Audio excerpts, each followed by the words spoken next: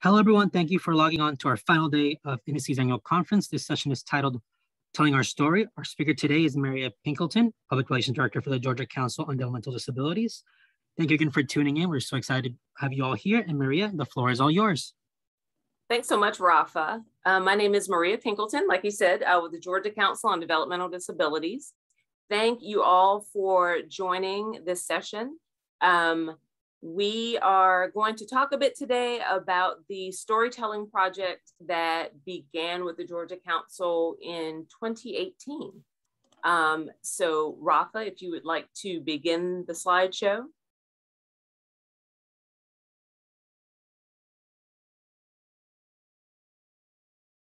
Awesome. So I have been working with the storytelling project at the Georgia Council since its inception. And just to give you an overview of what you guys are going to learn in this session today, you're going to learn where the idea to collect stories came from, how we found our storytelling team, what the story collecting process looked like, the various ways that the stories have been shared, and then lastly, what we learned along the way. Next slide. So why do we choose storytelling? Has been a question that a lot of people have asked. And for us, it is a triad of a grouping of reasons why we thought we could really make connections and connect with people through storytelling.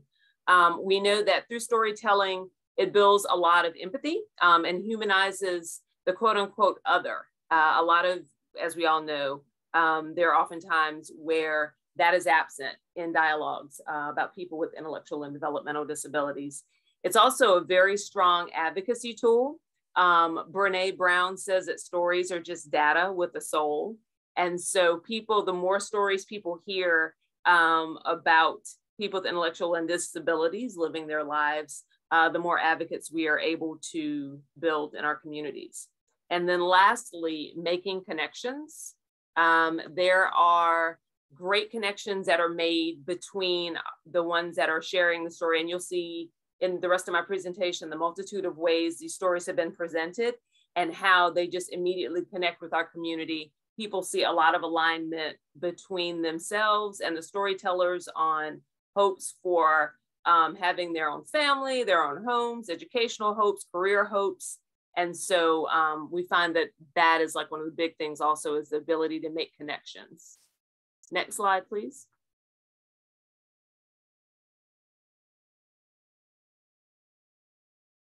So how it started. Many years ago, I started working, actually today is my 5th year anniversary at GCDD. And this day, August 2017 was when I started at GCDD. And at that time, our story collection idea was the picture that you see on the left. This was a sheet of paper that we would hand out at our advocacy days every session. And we, our leaders in our advocacy and public policy department, who were at that time Dawn Alford and Hannah Rosenfeld, really wanted to support the advocates that came out in being able to quickly share a little bit about themselves with their legislator and have a leave behind piece. And so we put together this sheet of paper that just says, I want to talk to you about, and then ellipses. And then this is important to me because, and then ellipses. And they, at the bottom of that page that has like the gold dome of the Georgia Capitol on top, at the bottom, your name, your address, city, state, and zip, phone number, and email. They could either handwrite this or they got this document before they came to our advocacy days and they could edit it if they wanted to type out their answers and then bring it in with them so they could either leave it behind or even read from it so they could have some reminders as they were speaking to their legislator. Fast forward to now, August 2021, and you see on the right side of your screen how it is going. So in the upper right-hand corner, you will see the blue green and cream Hidden Voices logo. Hidden Voices is the podcast. That is one component of our storytelling project. You will see the Telling Our Stories homepage, webpage, which exists. The Treasure Map Storytelling Roadshow image in the bottom left-hand corner is our storytelling roadshow that toured the state this summer and just ended last month here in the Atlanta area. And to the right of that, you will see a screen grab from our documentary film, 6,000 Waiting, that I know some of you have seen. And so I will discuss those in addition to a couple of other elements that have been a part of the storytelling project as it has progressed. Next slide, please. So our storytelling team, as you all know, every project that we as DD councils work on, when we send out the notice of funds available, we look forward to qualified and energized people responding to them. And we received four amazing proposals. But the proposal that really hit home with us and we thought made a lot of sense and was very well thought out was led by L'Arche Atlanta. L'Arche Atlanta, at that time, they had one home here in the Atlanta area, and their director there, Tim Moore, thought that they would be an amazing group to lead the charge. And he connected with some entities. RIC, the logo in the center, the Black logo, is Resurgence Impact Consulting. And they were the logistical mind and the reporting mind and the budget mind behind the project. And then the logo you see to the right is of our lead storyteller, Story Muse, who is also known as Shannon Turner. She has been involved in several stages of the project, and she was our lead story collector, first host of our podcast, and worked on our storytelling roadshow recently this summer. They came together and reached out to other writers in the Georgia area, as well as photographers, for the first iteration of the storytelling project. Next slide.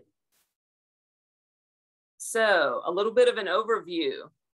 In 2018 to 2019, we did the Telling Our Stories writing and photography collection. Once that was done, they were put on our website and the Telling Our Stories webpage. In 2019, we also put some of those stories in our publications pieces that went in newspapers around the state. In 2019 to 2021, we began our Hidden Voices podcast, and that second season begins in August. 2019 to 2020, 6,000 Waiting documentary was completed. Was done, and then we had our kickoff at the beginning of this of 2020. And then the Georgia Legislative Book is actually a book of all of the stories collected around the state that was bound and then given to every legislative rep sitting under our Gold Dome, our Capitol. And that book includes stories as we reached out to at least one person in every Senate district in the state of Georgia to share their story. So no matter what district a legislator is from, there was a story in there of one of their constituents. And lastly, the 2021 Treasure Maps Storytelling Roadshow, which I shared before, ended last month here in the Atlanta area. So we're going to cover details of all of those in this in the rest of this presentation. Next slide. So, Telling Our Stories, which was the initial story collection project. This is a little bit of the details from that. And as you see on the right, a few photographs of our legislators, or one picture of our legislator meeting with an employee at Chick-fil-A who was a young high school student. And then a few other photos of storytelling participants and images that were captured as they shared their stories. So we ended up getting 100 stories from 53 of Georgia's 56 Senate districts. The writers and photographers traveled the state, spending time with each storyteller. RIC, the consulting group, was great in strategically planning their travel So they would collect several stories from an area so there wasn't overlapping travel around the state to make the best use of their time. The stories were compiled into a book and then delivered to legislators, as I stated before. 56 senators and 180 representatives. The governor and the lieutenant governor have received those books. We did an art installation at one of the Capitol buildings here in Atlanta of some of the photos and quotes from the stories. And then the website, ooh, there's a space there, Telling Our Stories includes all the stories and photos overlaid on a map of Georgia. So you can pick where the stories are depending on the region of the state. Next slide, please. So with the first 100 stories, we had over 235 individuals, groups, and organizations that were contacted. That outreach, it was a lot of work. It was us sharing contact information with organizations we know around the state that are in our more rural areas and may not be as well known as others, so that the team from LARSH and RIC could connect and be introduced to people that they thought would make great storytellers. 98 family members participated in the project. 79 participants were identified as being willing to speak to their elected officials and or the media to advocate. 6 people participated in a storytelling for advocacy workshop, and 89% of the participants who completed the follow-up satisfaction survey said they were very satisfied, and 11% said they were somewhat satisfied with the project. 80% also said that through the participation in the project, they are better able to say what they want or say what services and support that they want and what's important to them. And so, as you know, that type of data is captured so that when we do our reporting in DD suites, we have those measures to be able to show at the end of the project that it was truly impactful. Next slide, please. So one of the other projects of the storytelling project was our Hidden Voices podcast. That first season had 7 episodes. And it was an amazing, it was amazing to actually hear from our constituents and have them speak to all different issues. There was a lot of conversations around areas that are directly impacted by waivers. Access to waivers, employment, education were really the driving stories, as they would be in yours, I'm sure, across our state. And so Irene Turner, who is our connection with the research in impact consulting group, spoke on our local public broadcasting show, Closer Look. And she said that we are hoping that people in power are listening to the stories of the people who they make decisions about each and every day. And that was really what we wanted through the podcast, through all of the stories, is that the people that are actually making the decisions on the budgets, making the decisions in their communities are hearing the voices. So season 2 of the Hidden Voices podcast will be released this month. And we partner with our local citizen advocacy group. And it looks on that podcast, and it looks at the experience of isolation through the pandemic, especially in nursing facilities and in other areas of living and in learning and working. And that project showcases 8 new storytellers. So Meet Us Publications. When I spoke about the NNR publication venture that we did, we were approached by NNR Publications out of Chico Publications in California. And they wanted, they're very much experts in doing inserts in newspapers that are supportive of nonprofits and other 50c3 organizations that are, or not, or governmental organizations that are looking to get the word out about the work that they do. We strategically designed where we placed these 5 unique inserts that you see the covers of on the screen because of their location in key legislative districts. The paper that's in the upper right-hand corner, that Meet Us with the blonde-haired woman and her son in the red shirt, that was specifically directed at Athens, Georgia. Our governor, Brian Kemp, is from the Athens area. And we knew that we wanted for the papers in that area to have that insert in there. The stories that are in the papers are stories of people in that region. So we really specified it. And it went into Athens Banner Herald, Laconia Leader, the Bainbridge Post Searchlight, the Blue Ridge News Observer Forsyth News, Lawrenceville Daily Post, and Rome News Tribune. So these are smaller towns. This is obviously not the metro Atlanta area. They are much smaller towns where we have key legislative players, and we wanted them to see these stories. Next slide. This is a snapshot of some of the pages inside of the Meet Us publications. This one is more of a Central Georgia piece. The page on the left with the two women, the shorter woman in that photo is Nandy. Nandy is one of our council members. She lives in Macon, Georgia. That's Central Georgia. And so we really look to have diverse voices, diverse ages, so many stories that people would be able to see themselves in at least one of the stories that we told or see someone they knew.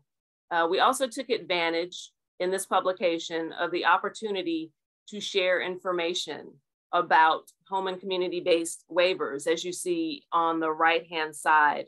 Next or beneath that story, you see some details about an explanation on NowComp waivers, ICWP waivers, source and CCSP waivers and how they work. And then over on the right-hand side, you see some details about employment. So it was our opportunity to use this publication to not only share snapshots into people's lives, but give details of the work that we as a DD Council do across the state. Next slide. This is another page and some more stories that were told. We have a great balance of young and old in the storytelling collection.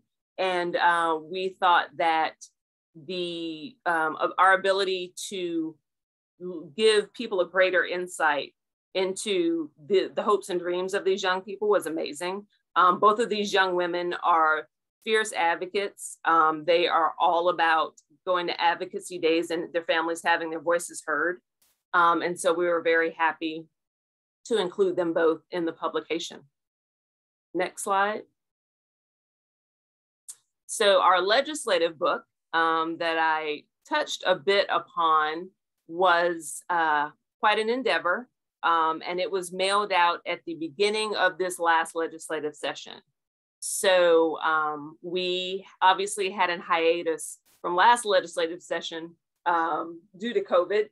And so this session, when we knew that our legislators would be back at the Dome, at their Dome offices, we mailed out 238 plus packets, went to the Capitol.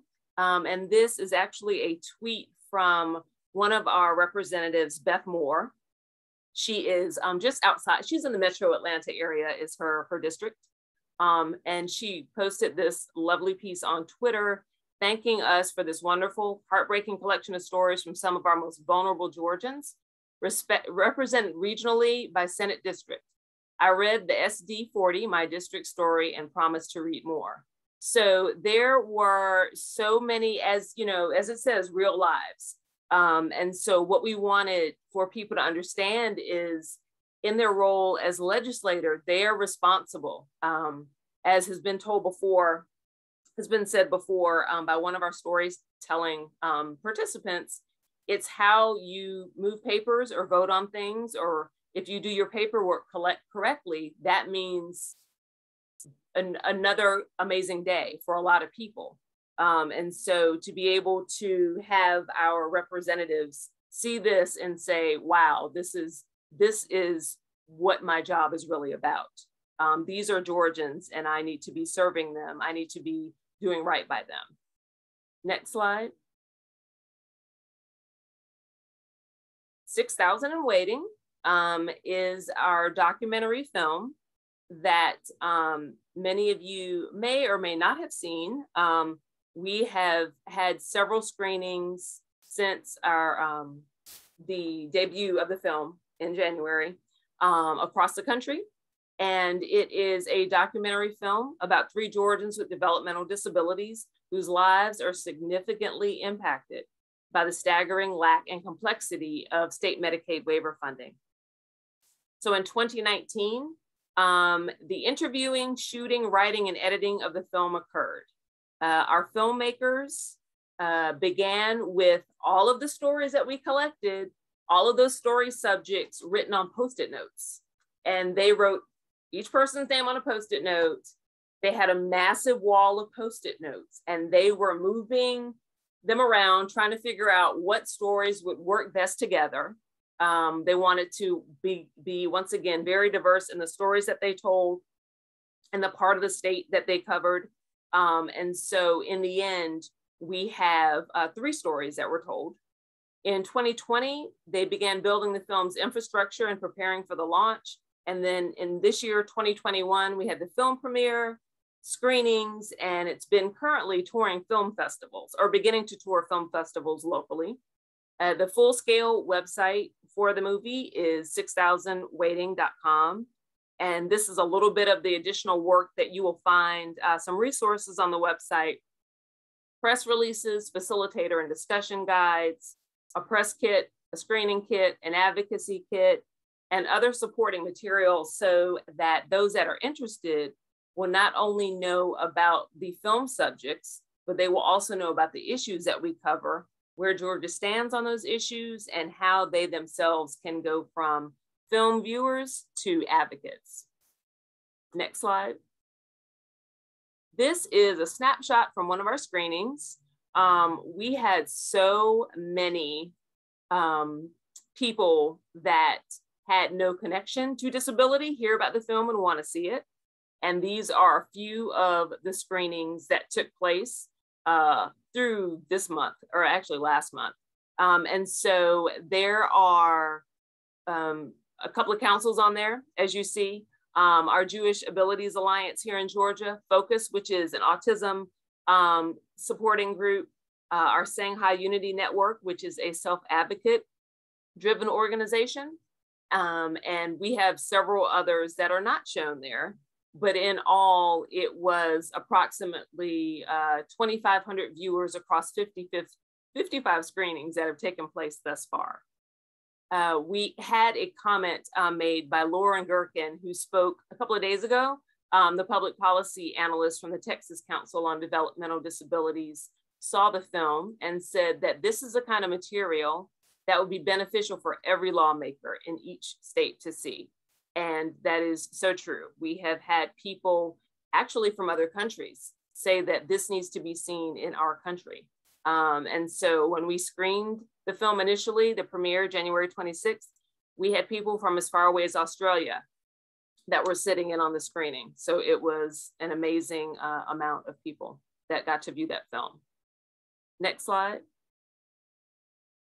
So this, the picture that you see here is of our storytelling participant, Naomi Williams, who initially she and her son Noah participated in the writing portion, photography portion, and then were selected to be a part of the film. And Story Muse, the redhead that you see with the glasses that is pictured to the left of Naomi, also known as Shannon Turner, got to talk to each other virtually about what Naomi's, how the process was for her, how participating in the project was for her. And so we're gonna watch this clip now of their conversation.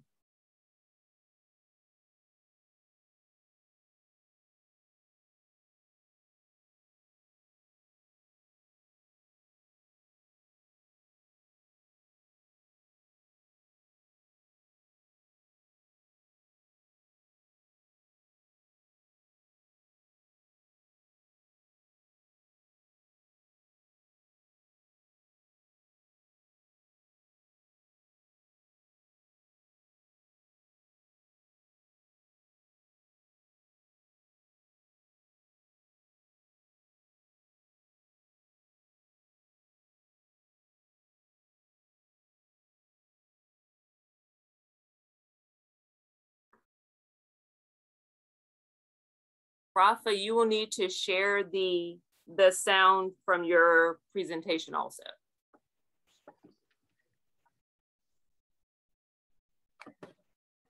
Apologies, I'm going to start it again. Hello.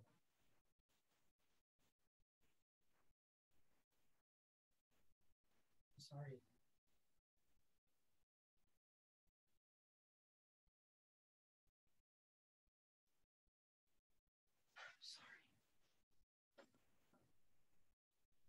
It is still muted.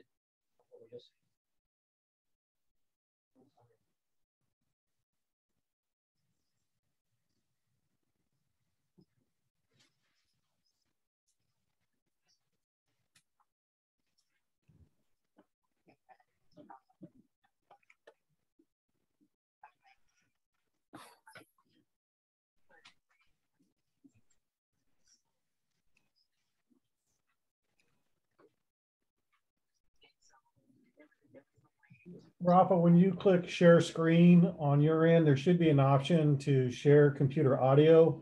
Let me see. I apologize. Let me see. Thank you. Okay, I'm on. Huh, because it's not telling me. That's weird. Yeah, it's not telling me that option. So I'm so sorry about that, guys. Give me a second.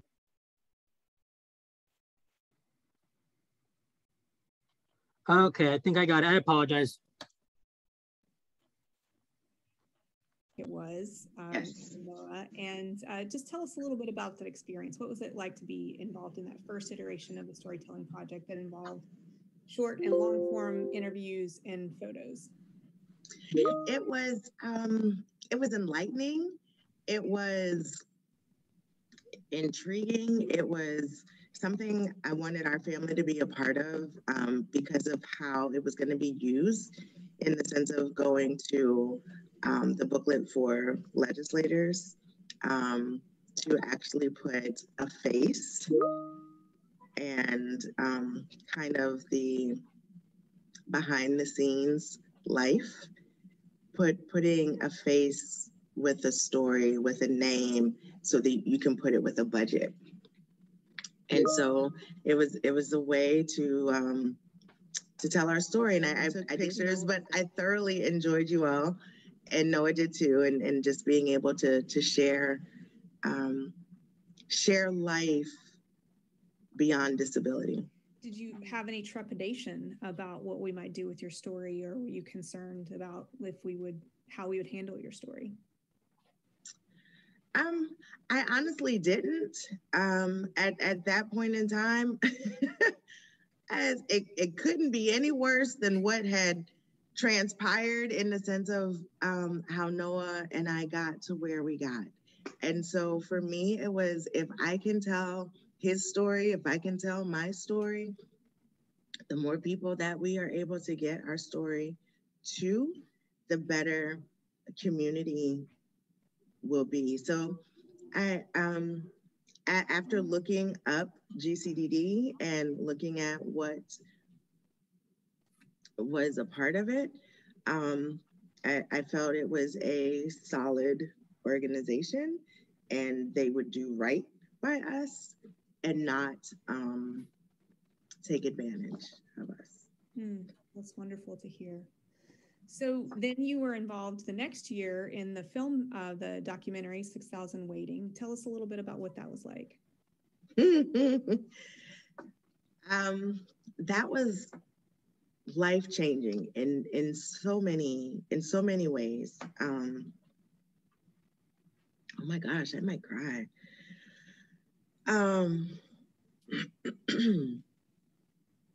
I never imagined that we would be a part of a documentary. And what people don't know is the time of when the documentary was being shot.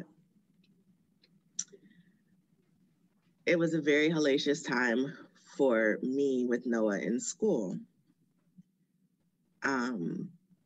In the sense of, there were just a lot of things going on. It was just very bad.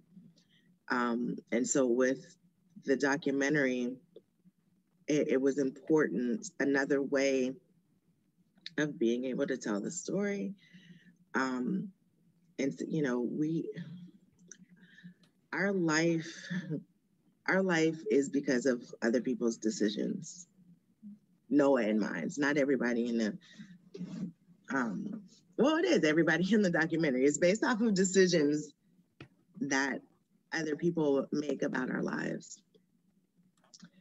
And it's an opportunity to meet amazing people, the producers, the writers, and just be with people who have been with people around the world with varying abilities, and to just get a different picture. It broadened my horizon. It reignited dreams that I had for my family that I've been told will never happen because of the disabilities that Noah has and the limitations that he has. And so just being connected with others who believe that, yeah, you have a disability, but that doesn't define who you are and what you can do. And then from that, when actually watching the documentary, so not knowing Ben, and I still haven't met Ben yet, and hearing Nick's story, I still tear each time that I watch it, because Noah could easily be a Ben and Nick prior to waiver supports. And my job is for him to be a productive member of society. And the way that happens is by all of us being community, right? And so it's not just when he graduates from school, it starts in elementary school. And so the documentary, at first it was just okay, we're gonna tell our story and, you know, to be a short film, and I don't know where it's going. And now, to see the impact that it has had on my colleagues, on our circle of friends, but more so in my reach has really been with the schools, educators, as well as the medical communities. And being able to say, like, people see Ben jumping out of the plane, and like, he's not really skydiving. Well, what do you think he's doing? Yes, he really is skydiving, and his dad really does mow the lawn naked. they have footage of that. But it really, the documentary is really putting, it's humanizing, you know, individuals and families with disabilities. And it also sheds light to how we dehumanize people. Why is Nick still in a nursing home 4 years later, right? And so I've said I'm too young to be his mom, but I will be his cousin, and working feverishly to help get him out. Because I wouldn't want somebody to do that for Noah if Noah was in that situation.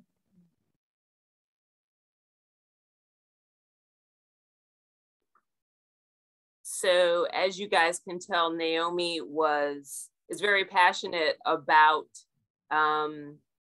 her son, very passionate about the other two participants in the film that she did not know before the filming, and now they speak quite frequently via Zoom. And she hopes to meet them and spend a lot more time with them post-pandemic. So she is a lovely woman. She is a fighting mama, definitely. And she was just a natural in sharing her story and really got a lot out of being heard. That is what so many people ask. How did you find people who wanted to share their story? And the truth is, when you belong to a population that is so typically ignored, when someone says, no, I want to know what's going on with you, I want to know what is affecting you and your life, it is very rare. And so we consider ourselves quite blessed to have had the individuals participate in the project and the documentary. The documentary is currently, the last screening that we had was organized by a group called Sound Off Films that we contracted with to handle all of our screenings and logistics, registrations. Naomi, her son Noah, and then the other two participants in the film, Ben and Nick, frequently would be on panels that were a part of the screenings. And so Sound Off Films managed that for us. Our contract with them recently ended. We are at the beginning of our 5-year plan. Will be kicking off again. And so we will definitely be doing more documentary and film support work.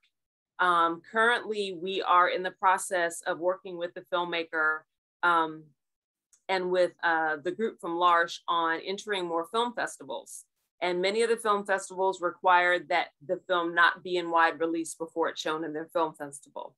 So if any of you on the call today in this session are interested in having a screening, please send me an email. I will drop my email in the chat and I can schedule a screening for you and your organization.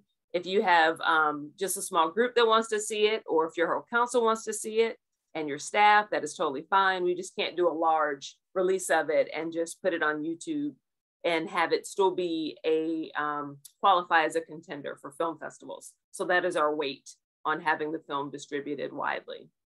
Next slide, please.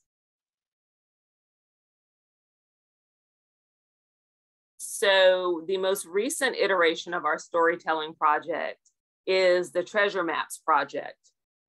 And if I haven't said it before, our group from L'Arche handled the pandemic beautifully. They knew they needed to get stories done and tell stories and share images and build community and build advocacy efforts across the state, but they had to do it during a pandemic. And so they quickly created the Georgia Storytelling Roadshow that was done in the cities of Columbus, Savannah, Macon, Athens, Dahlonega, and then Atlanta. The Storytelling Roadshow was a traveling community event that happened in 6 cities. There were 10 storytellers that actually shared their stories on screen. 1 storyteller for the bonus track, that was the actual advertisement that was for the project. And then the screenings across the state had 520 attendees with 75 local team members and volunteers.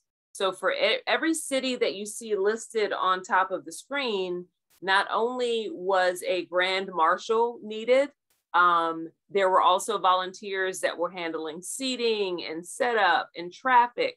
And so these events across the state, so that they could be safe, outdoor, COVID-friendly events, were pop-up movie theater events. So you can actually rent a pop-up movie screen, inflatable one. I did not know you could do that. And so they rented these massive screens and had all of these events outdoors. And so the last one was it did rain at that event, but we were the attendees there we all had ample time for vaccinations, and those that couldn't receive vaccinations, we all agreed indoors, we all remained masked.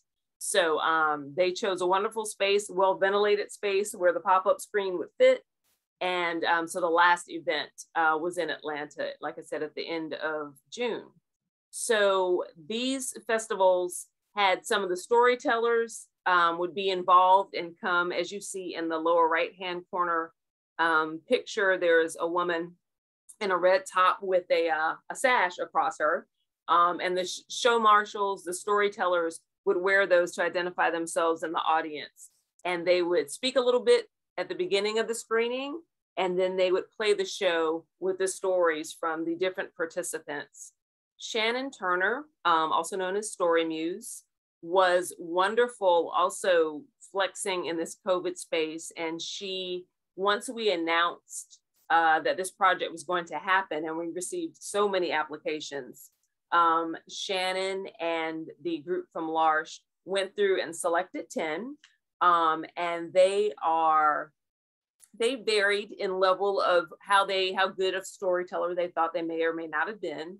Shannon then held two Zoom workshops that went deep into what stories they thought they may want to tell, what makes a strong story, and then going through a process called story mapping. She had them share who they were in the story, the arc of the story, and then how the story plays out. So the stories that they wrote and that they filmed vary from an Elvis impersonator and why he loves impersonating Elvis, to a young woman who was a theater major in college, and her time pre-college as a kid who was really into theater, and the challenges she received with her faith family at her church when it came to her being able to achieve her love of theater dreams.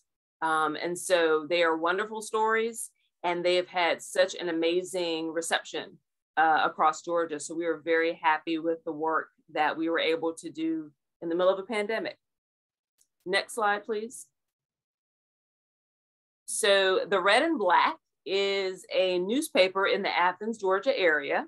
And this is a quote from an article that they did on the Treasure Maps event. A lot of times when you come to things like this, you see a lot of the same people that you know, said Georgia Options Advocacy Director Pam Wally. This is new folks. This is different people. So I think this is a lot more inclusive of more than just moms, dads, and people with disabilities. It's more reflective of the Athens community and how disability is just one difference. So we were really excited. I believe the Athens event was probably one of our largest events. Theirs was almost like a festival. A lot of the cities just did it like really big, and they would have food trucks out because it was outside and in big open spaces. And so they could really make a very festive event out of the screening of the film. Next slide. So we are now going to see 2 stories from the Treasure Maps Roadshow. On the screen now you see 6 photos of 6 of the participants. And the first, we're going to watch 2 of the stories that have been told in the Roadshow. One is by Ronald Bavell, and the other is by Angad Segal. Rafa, you can begin that showing.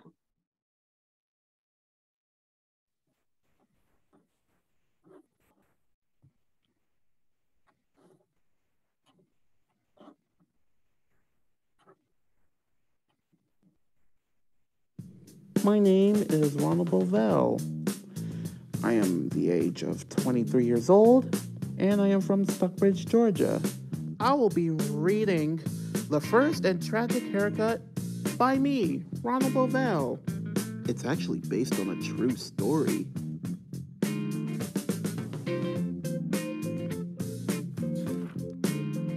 Let me take you back when I was just a little kid.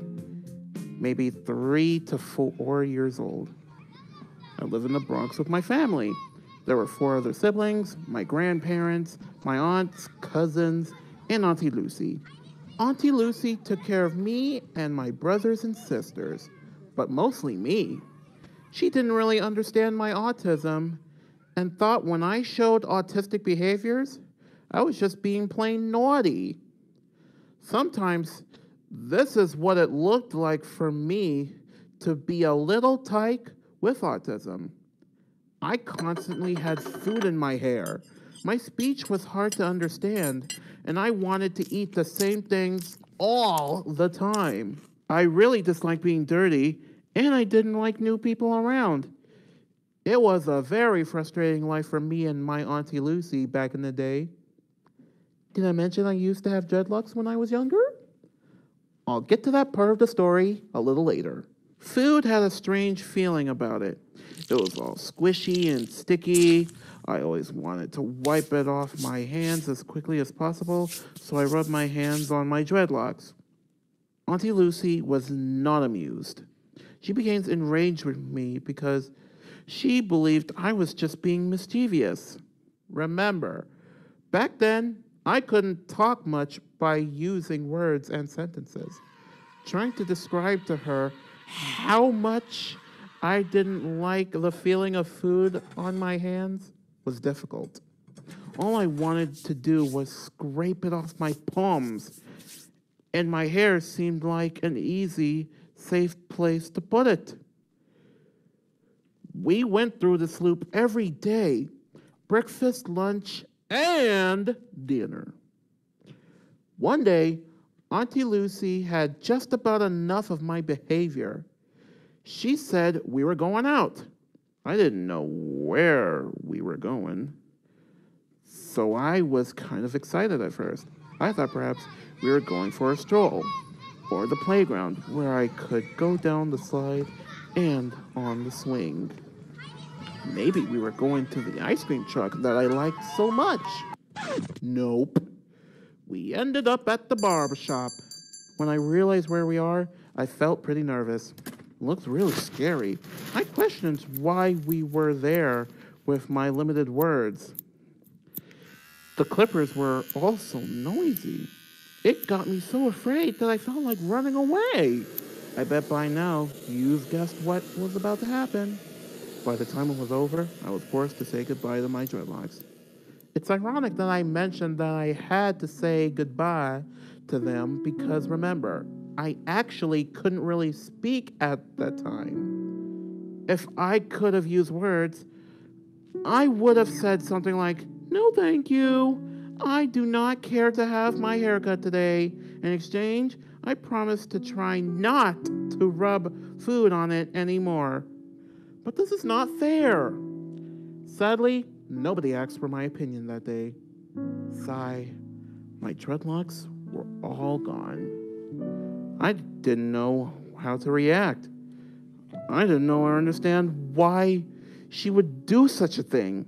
One thing was quite sure, I was not happy, not one little bit. On the way back, I felt like I was no longer myself.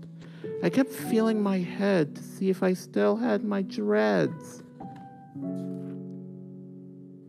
Things got even worse when my mom and dad came home to see my dreadlocks were gone. My parents weren't very happy with Aunt Lucy. They were surprised, angry, and sad that Aunt Lucy didn't get permission to cut my hair, not from them and not from me. In the end, my dreadlocks were gone. I kept my same routine, but there was something different. To be honest, it was a little easier to wash the food off the hair on my head. Still, no matter what, Aunt Lucy should have received the message, we do not give haircuts to children without consent. And that is the story of my first and tragic haircut. I hope everyone reading and hearing this story will remember, even when you are a little kid, you should get help to make choices about your body and your life. And that is the end of the story.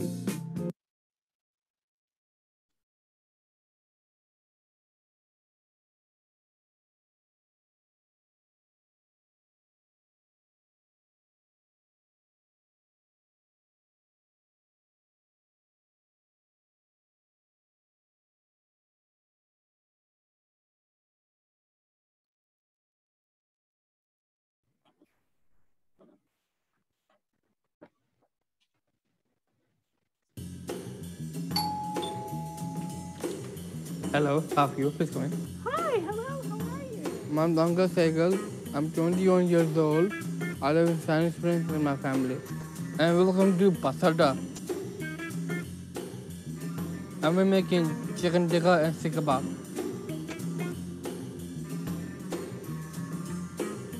Pasada is a bus and a stand in India. if your place is named after a place in India, Yeah. are you from India? Yes, I'm from India. My family from India. What part of India? New Delhi. Were you born there? Yes, 2000. And how long did you live there? Sorry. Okay. Am I so boring? No, I can't help Let's it. get really excited, okay? I was going to yawn. I said, calm down. Calm down. Calm Yeah. down. Get me one of those cubes, please. I'll take it. Thank you, sir. And now let's cover it. No, we'll put some of the seat cover. So if you only lived in India for 5 years, Yes. do you have memories from there? Yes, I have. What's one of your favorite memories? Eating food in India. I understand that you learned to cook when you were in India. Yes. Who did you learn to cook from? My friend, Badur. And what was his favorite thing to cook? Indian food like butter chicken, sikh kebab, dal, roti.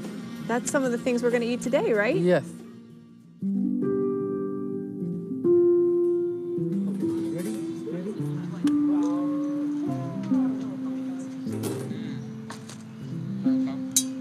Turned out so good. Very nice. So, on God, we've traveled into your past a little bit. Mm-hmm. Now, let's travel into your future. How are you feeling about going to college? Happy and excited. Where are you going to go? GSU. And they have a program there. Yes. It's called Ideal. Yes, ideal program. And you are specifically hoping to go because you would like to, Open my restaurant. which is why we're talking about cooking today. Yes. So, when you open your restaurant, what kind of restaurant do you want it to be? Will it be Indian food? Yes, it'll be Indian food. Will you maybe call it the same as your cooking show? Pasada. Pasada. Yes. Yes. Wonderful. Everybody. Turned out so good. So soft.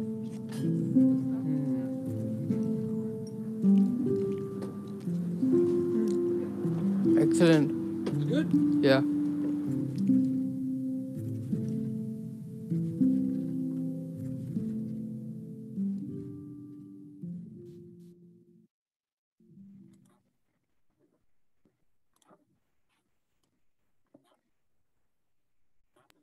Sorry, it took me a while to unmute and open my video again.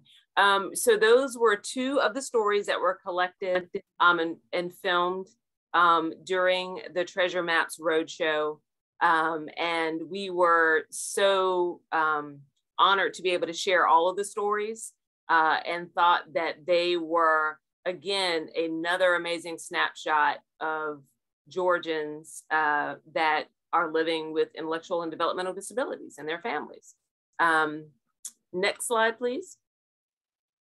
So some project-wide accomplishments from the Treasure Maps Roadshow. There was quite a bit of press done about it. There were 13 articles, 3 radio interviews, and then the first 100 written stories from earlier on in the project became a media campaign encompassing the newspaper inserts that we talked about. There was a radio campaign on Georgia Public Broadcasting and 3 television appearances. Overall, there were 475 Georgians with developmental disability that have participated in the project, and 8 DD councils thus far have inquired about beginning their own storytelling projects. So we have covered a lot of road from where we came from with that little fill out a sheet of paper, leave behind. We have been very lucky to be able to have a council that supported this project within our budget. Very important to have people approving budgets for you to do this kind of work. But as we have spoken to other DD councils, we have made it a point to share with them your ability to do some type of storytelling project or initiative within your DD council in your budget. There are many ways in which to start this project process. And I don't want anyone to think that they are not included. It's not to include this as a possibility in how they build advocacy and community awareness around the work that we all do. Will you go to the next slide? So some of what we've learned. We have learned that people were being connected because of the work that we were doing in communities, across cities, across the state. We learned that Georgia still has a disappointing amount of people in our nursing homes. If you all have seen the film 6,000 Waiting, one of the story subjects, Nick Papadopoulos, still lives in a nursing home here in Georgia. And we are eager for him to have the connections made when it comes to HCBS funding so that he is able to leave the nursing home. And also, finally, what we learned is that the project was garnering a lot of attention of our legislators. If you look on the right-hand side, there is a tweet posted by Senator Reverend Raphael Warnock that says home healthcare workers in Georgia make an average salary of less than $11 an hour, while nearly 7,000 Georgians are on the wait list to receive these vital services through Medicaid. The hashtag Better Care, Better Jobs Act strengthens and expands these services because hashtag care can't wait. So we are very honored and proud and lucky to be in a space in which we are able to create content to drive the awareness of this need in Georgia. Now, as I said, the film is called 6,000 Waiting. Between the year when that film was done, 2019, and now, we now have 1,000 plus names that have been added to that list. Hence his reference of 7,000 Georgians. So here in Georgia, we have a lot of work to do, and I'm sure that you all have your own challenges in your states and your own wait list numbers. So do you all have any, oh, you can go to the next slide. This final shot is from our last travel roadshow with several of the storytellers, and then Shannon Turner, our story muse, in the black and white dress and yellow necklace. And then on the end there is actually a very well-known Atlanta area celebrity. His name is Jim Burris, and he is one of these news anchors from Georgia Public Broadcasting Radio. And so he was our master of ceremonies at the Atlanta event. I am open for any questions you guys have about this process.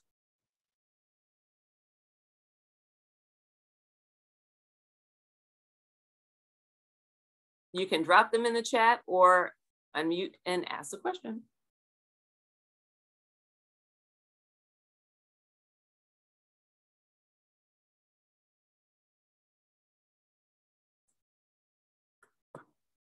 And I will also place my email address in the chat so that if you have any questions that you think of later that you would like to ask, feel free to send that information my way.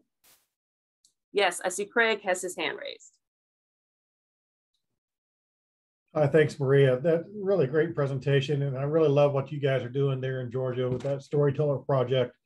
The question I have for you is, do you have any recommendations for states that might be like a lower allotment state that may have more limited budgets than what Georgia has, and how we could leverage the, storytelling and finding good storytellers in our areas?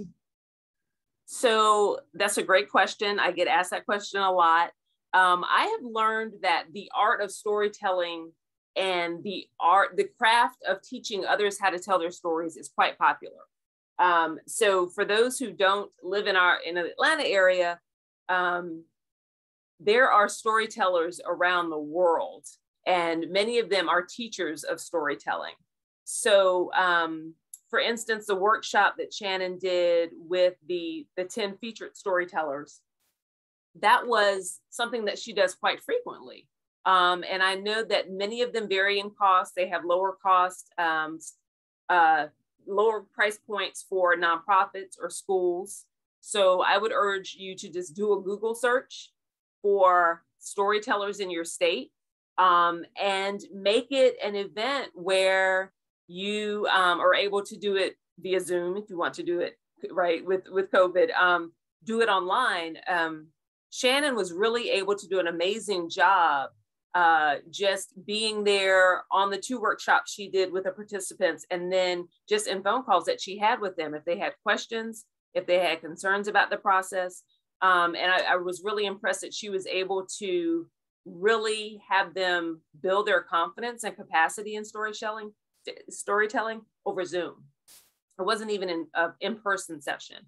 You know, I think we, for quite a while, were missing the richness of being together, but she really is able to make, and storytellers are able to do this, story collectors, you will find, are really able to traverse that digital divide and make those spaces welcoming and really get people out of their shells and sharing their stories. So I would say definitely look for storytellers in your area. And I can give you all information for Story Muse. I'm sure she has tons of contacts around the country for people that she would recommend. She had done a project similar to this with another organization in town that helps with children experiencing homelessness.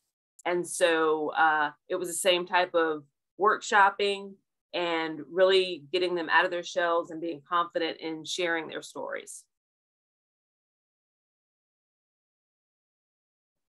Let me see, I think there was another question in the chat that says, it's by Jamie. I was trying to find the video for the first and tragic haircut story. Do you have a link you can post? So yes, let me go to chat. So the videos have not been sliced together or sliced individually yet. We've not completed breaking all the individual stories down. So the link that I'm putting in the chat is to the Storytelling Roadshow link on our YouTube channel. That film, we are not putting in film festivals. It is free for everyone to look at on our GCDD YouTube channel. If you follow the link that I just dropped in the chat, there are the other stories in there. And so if you just slide through, just so you know, Ronald's story starts at minute 5:39. So I have that here in my notes. So yeah, if you want to specifically watch Ronald's, and Ronald is not only an amazing storyteller and a great guy, but he illustrated his entire story. And then also he illustrated, and I don't have it with me, hand fans. They gave as a giveaway at the event because they were all outside and it is roasting hot in Atlanta or in Georgia in the summertime. So he illustrated all the different amazing things that waiver services do. And that design was made into like the church fans that they had at the events. So he's a great, great young man.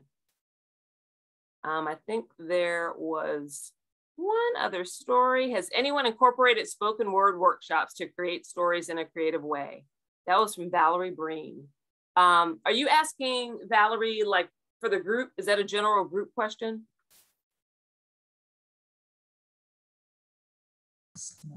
Let me unmute myself. That was a general group question. I wondered if you all had done that at all in Georgia, and then if anybody had. So this was our first time in engaging storytelling workshop into this process. Yeah. Okay. But we have not done any spoken word work as a part of this process yet, no.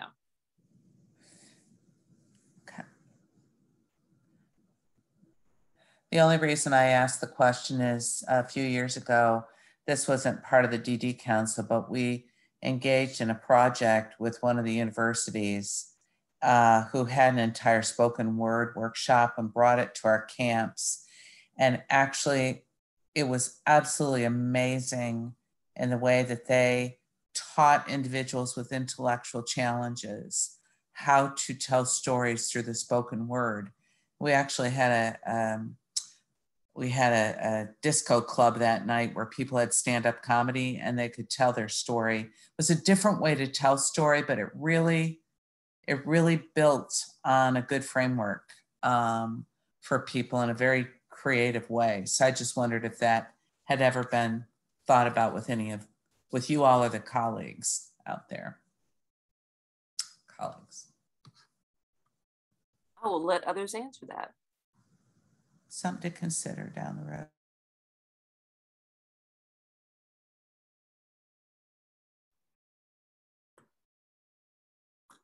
I don't think there are any other questions that are in the chat.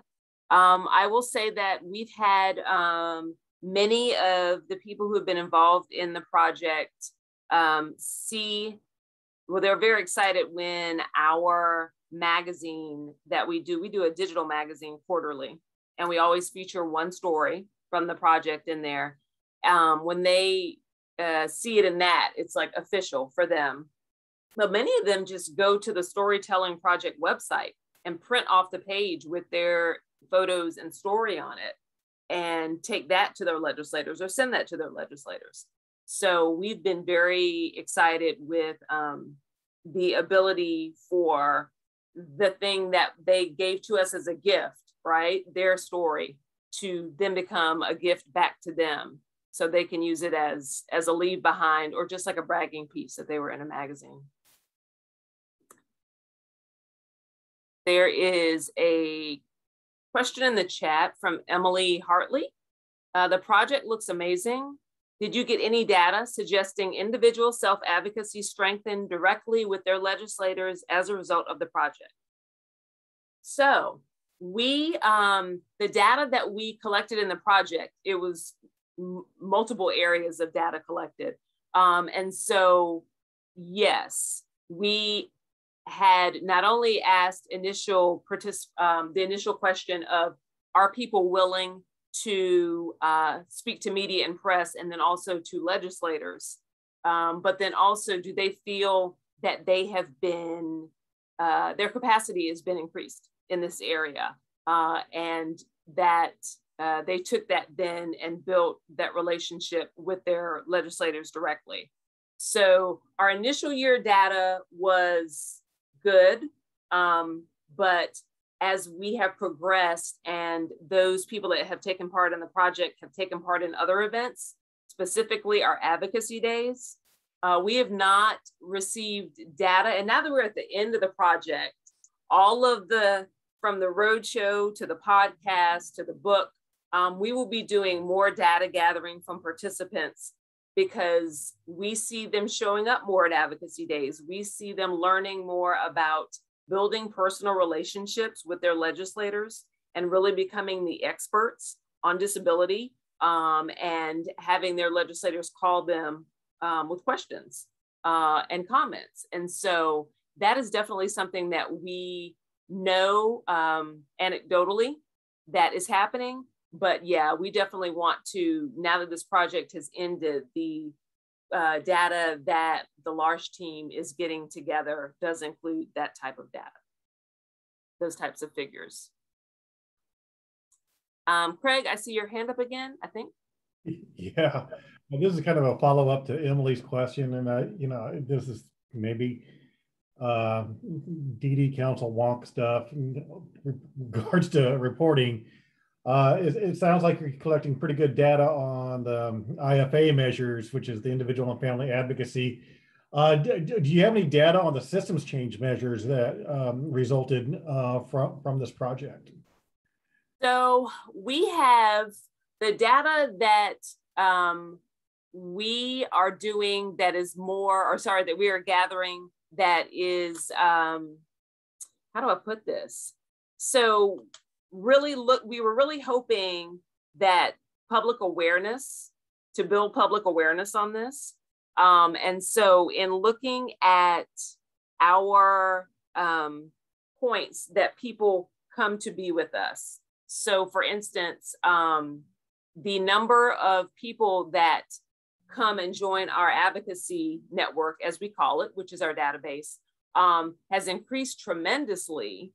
And those drivers, a lot of those drivers being either the movie or the roadshow, or they saw the article in the magazine. And so that's another end of the project bit of data that is being gathered. But we have seen significant, because of laying those little pings, you guys know you have to, you may or may not know that you have to kind of lay points along the road to see exactly how people made their way to you, specifically when they have no family members or they themselves don't have an intellectual or developmental disability, or they don't work in the field. So we've definitely seen an increase through those channels, and we wanted to break them down. Thus far, the largest pathway to our network has been the film, 6,000 Waiting. That has been the biggest driver of people that have no previous connection to the work that we do, no previous connection to the IDD community, that are coming in and joining us and learning more about our work. When you come in and join our advocacy network, you get our policy updates, you get our magazine, you get our newsletter. And so it has definitely been something that has been impactful on a public awareness side. But then we consistently, when we have people go and see their legislators or call our legislators, they will say, I've heard about GCDD's project on this. I saw the installation at the Capitol building. I saw the documentary. So there are, it's definitely bringing in the people.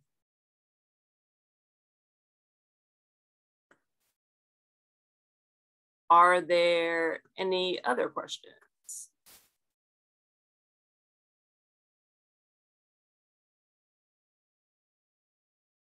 Well, if there are no other questions, I have placed my email in the chat. And just to reiterate, if you visit our website, gcdd.org, you will find links to the podcast. If you guys will listen to the first season of that, and then we invite you to join us this month for the release of our second season of that, as I said before, that focuses on the pandemic and isolation. Also, all of the stories from around the state are on that website. Links to the 6,000 Waiting film are on that film website are there. And I also put the link in the chat for you guys to directly access the Treasure Maps Roadshow. While we offered panel support and discussion support for 6,000 Waiting, we don't have the same structure in place for the roadshow, but please reach out to us, because the people that took part in that love to have conversations about what the process was like for them. And Story Muse, Shannon Turner, loves to have conversations. And so if you guys are interested in having any of the people that are in the film or Shannon herself, feel free to reach out to me at my email address and I can put you in contact with them. If that is all, then I'm going to say thank you, Maria, for such an awesome presentation. Thank you everyone for listening. As you know, today's the last day. So at 4 o'clock, we have our closing plenary session. So be sure to tune on for that in the main conference site. But if we are done here, I want to thank again everyone for tuning in. Thank you, Maria, for a great presentation. And I hope everyone has a great day. Thanks all.